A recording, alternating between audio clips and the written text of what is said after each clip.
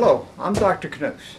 Today we're going to look at insulation and the amount of insulation we need in an attic. Most attics will have a piece of paper that will tell you how much insulation we have in the attic. In this particular case, we're told that we have glass blowing wool or blown fiberglass.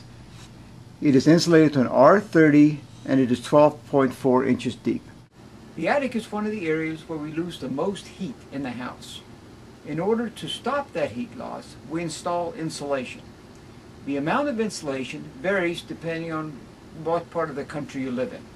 Here in Atlanta, Georgia, we're required to have a minimum of what's called R30. R is a measurement of heat flow.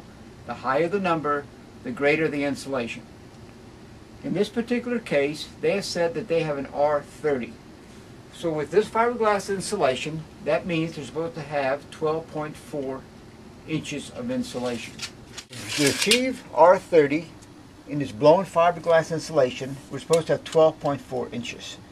We have 14 inches depth, so we know we have at least R30 insulation, or in this case more than R30 insulation.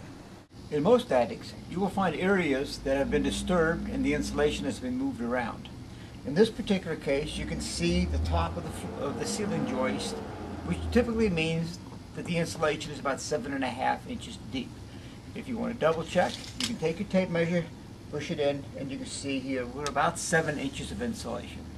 What you want to do in this case is get a rake, or you can even use your hands, and you can move the insulation back over and redistribute it and get it back to that 12.5 inches that was required to get us to R30 insulation.